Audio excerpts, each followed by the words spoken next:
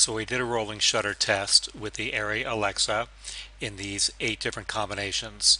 So we did 2880 pixels at 24 frames per second, at 72 frames per second, 48 frames per second, and then we did 90-degree shutters.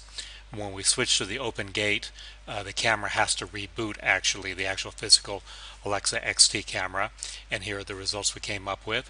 So we see that the frames per second made a big difference in the 2880, but the shutter angle doesn't seem to have made a difference.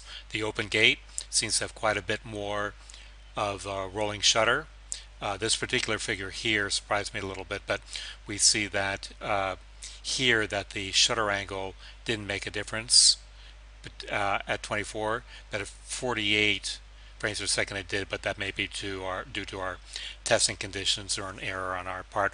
But in any case, we see that shutter angle often doesn't make a difference, but that frames per second does, and we see that OpenGate has a greater rolling shutter angle. So let's take a look at the actual shots. So what we did is that we did the 8 angles that you see right here. There's 8 combinations, and so what we did is we slated and shot tests of these, and all of the moves were done as free moves. We started off with a grid for each one, and this was analyzed and undistorted. There's a slight mistake with the camera crew shooting it. One of the grids is not quite the same as the actual test conditions, but that won't really affect things, because what we did is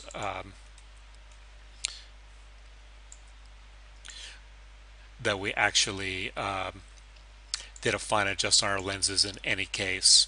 So I think we're okay as far as that goes.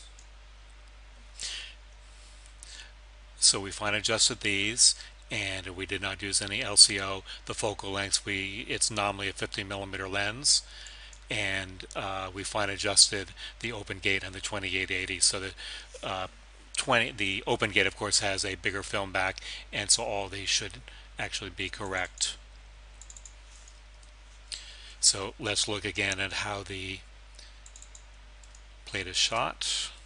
So we've got a slate. So the big thing is that when we do these, let's look at this one here, we have an error. So here the error is 0.87. And then if we take the rolling shutter and we turn it off on all of these and recalc it, the error goes up dramatically. So here the error goes up to 2 with the rolling shutter turned off, and when we turn it back on, the rolling shutter goes down. So the faster the pan or tilt motion, the more of an improvement you'll get. So since it's 48 frames per second and there's no motion control, we were not able to pan faster.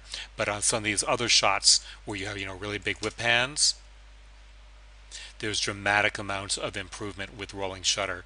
So basically on all the shots where we did not enable rolling shutter in Equalizer, the error was always 1 pixel or above, sometimes 2 pixels, and when we had the rolling shutter engaged, properly calculated, it was always around 0.5 for the rolling shutter. So don't take these with a grain of salt as far as these figures, but these are our initial results.